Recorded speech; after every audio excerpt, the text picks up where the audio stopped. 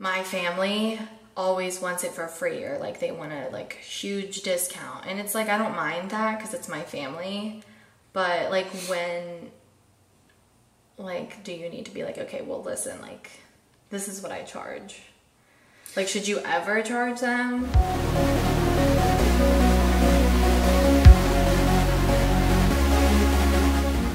All right, hello, welcome back. I'm Breanna Ozem. So today we are just going to be talking about basically the importance of saying no, or knowing when to say no. As a photographer. As a photographer. So do you want to start? Well,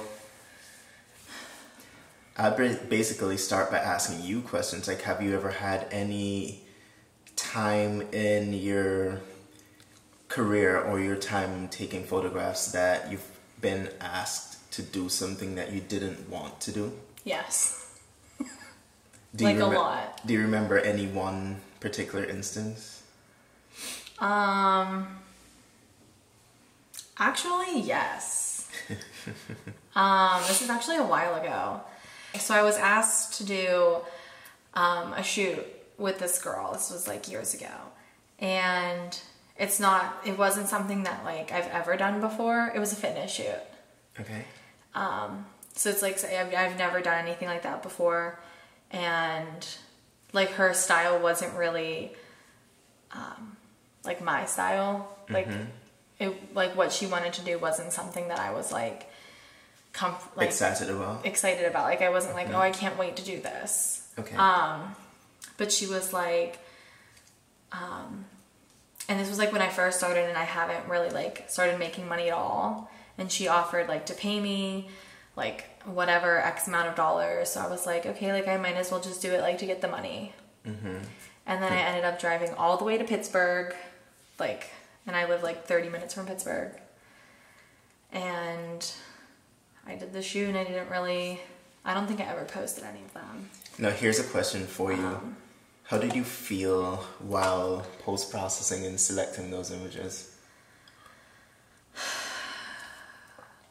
Bored.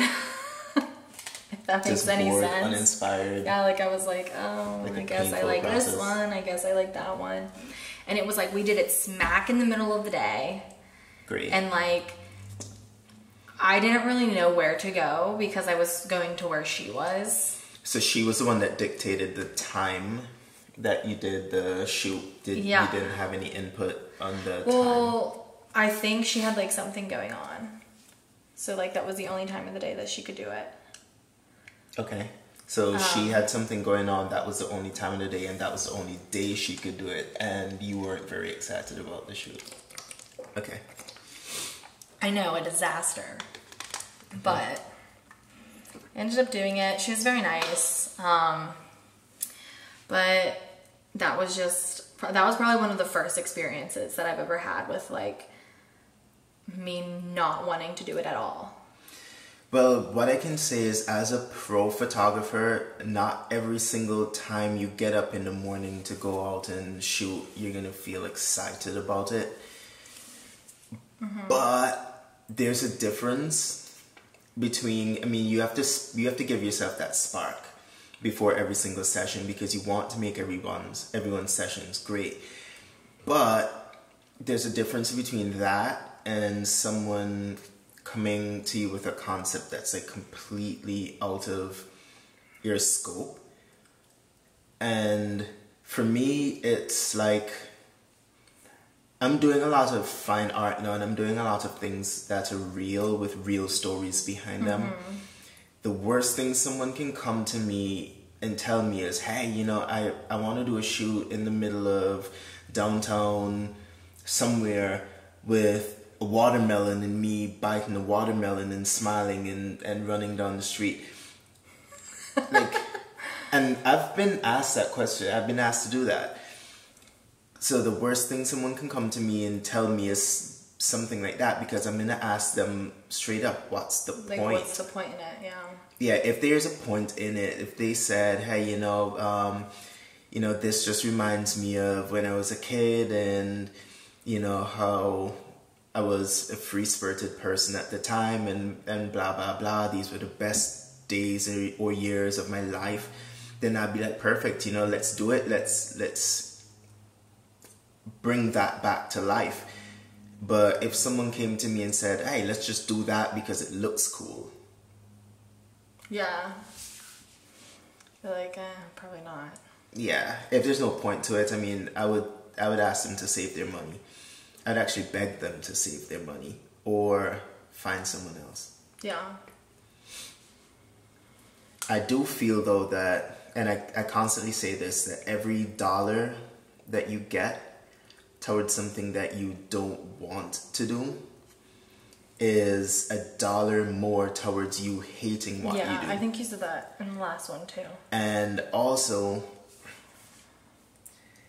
when you start taking on these projects, especially because of social media and stuff like that, people start posting this stuff. Then all of a sudden more people are seeing this stuff, and then they're like, oh wow, okay, she does this, wow. Yeah. And then you start getting a bunch of projects now that don't fall in line with what you would like to do, and then all of a sudden you have a portfolio, but then the body of work that's going out there says something different, and now everyone's approaching you for that.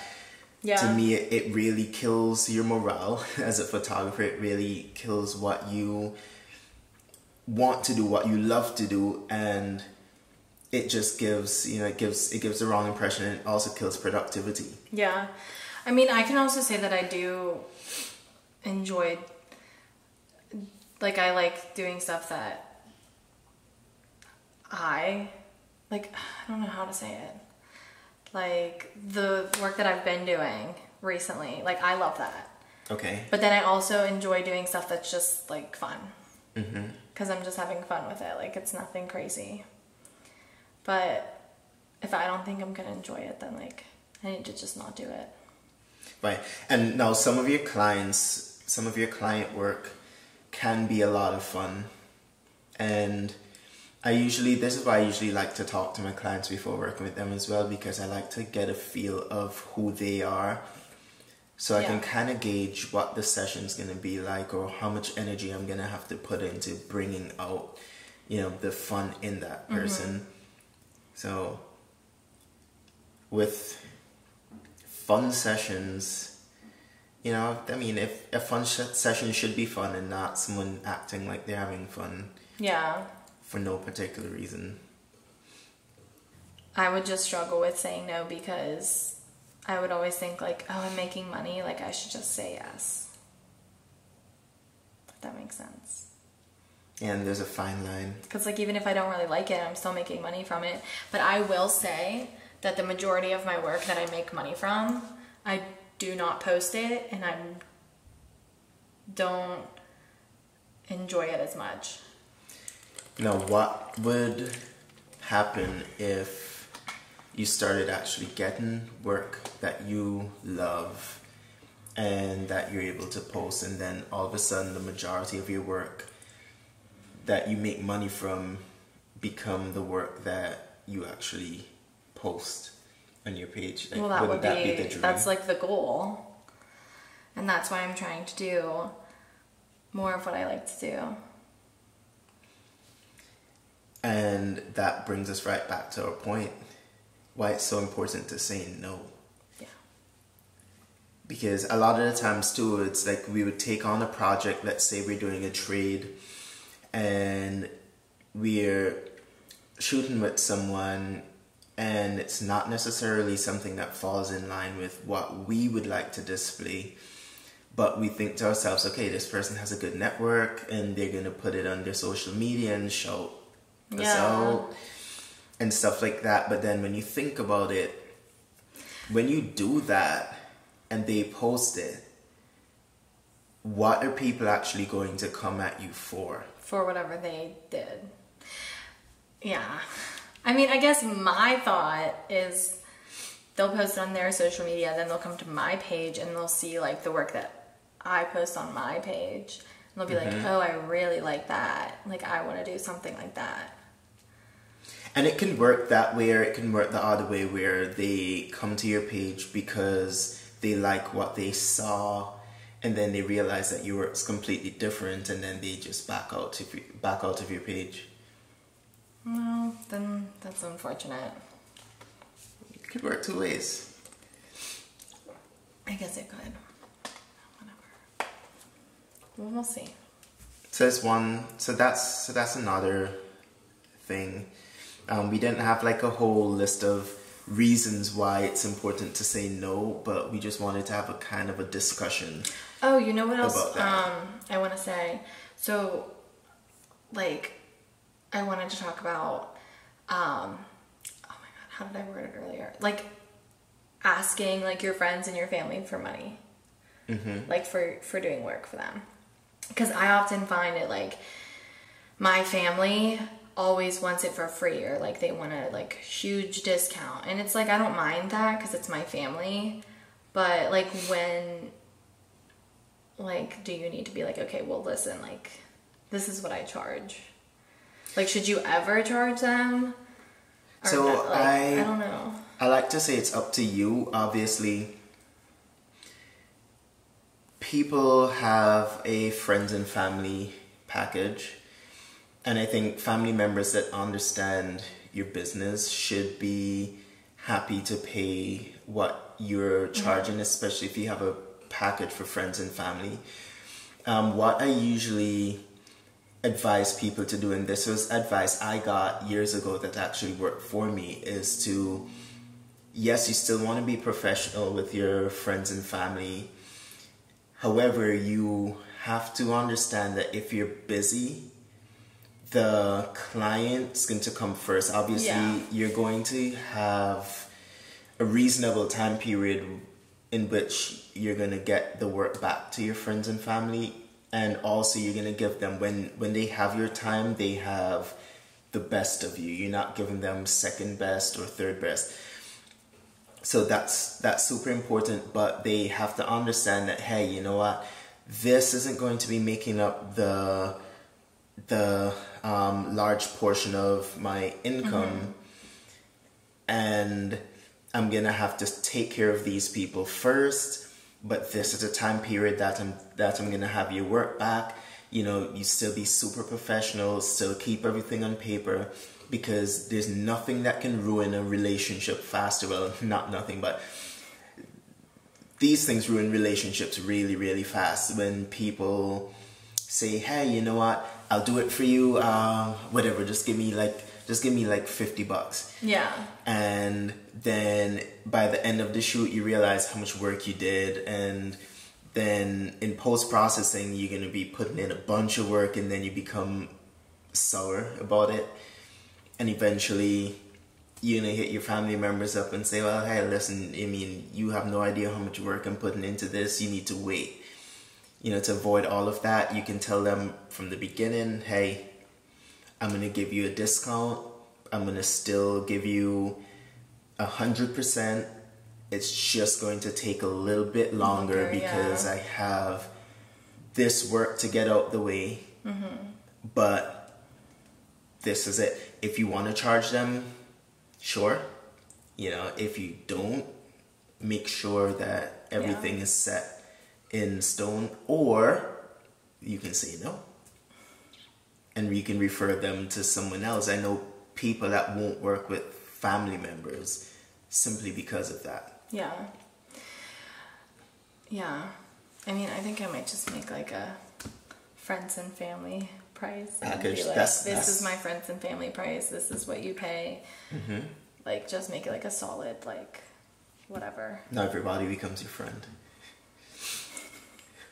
We start making a bunch of friends. Especially if you're a social butterfly. Like me, I'm gonna have a ton of friends. I already have enough. It's basically all your business is gonna be friends and family. So you can just I won't post it on anything. I'll just keep it in my archives for when I need it. Yeah. That's a good idea. And then it always seems like the people that aren't paying for anything or getting like a super discounted price are the ones that are always constantly asking you when their images are going to be done. Like, and then the people that pay what you're worth or what you're asking for, they don't really bother you as much. No, and what I've found out is that there's a sweet spot to a certain extent, the more people pays, the more they respect you as an artist, and the more they're willing to cooperate, and the more they kind of just understand, and they're just very appreciative and happy.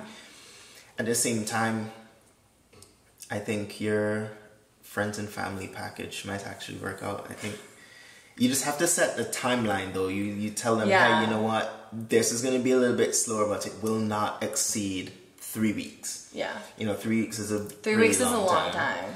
Yeah, but you let them know, hey, it will not exceed 3 weeks. However, I mean, you can get it anywhere back within 24 hours to 3 weeks, depending on my workload, but it will not exceed that. If you want to have the same time frame as everyone else, then pay like everyone else. That's a good idea. Right. Okay. So I guess that resolves my issue. And anybody else's that might have that issue. Right. So yeah, just say no. Just say no. Or say no. Or say no. Say no or set boundaries. Right. And guidelines. I mean, if you don't want to do it, just say no, which that's what I have to start doing. You have to have some boundaries set for yourself too. Yeah. You just have to know in your heart what, and it comes with experience. Once you keep doing something, you know what you're not gonna do, and what you just prefer. It's like, what you won't really want to spend your time on. You know that from experience. So, be willing to not go through the pain of actually doing this stuff over and over again and driving yourself nuts. Just say no. To drugs.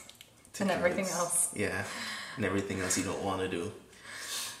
Okay. So that about maybe wraps it up. Yep. Yep. All right. Our first video under 20 minutes. Yeah. We should drink to that. Right. Yeah. Cheers. Cheers. We're not completely alcoholics. No. We drink water sometimes. On that note. On that note. Like and subscribe, comment, share, tell your friends. All that fun stuff. And let us know if you have any questions. Or even if you think something, like if you have any thoughts or anything to add, let us know. Or if there's something that you want us to talk about, let us know. Sounds good. All right. Well, thanks for watching.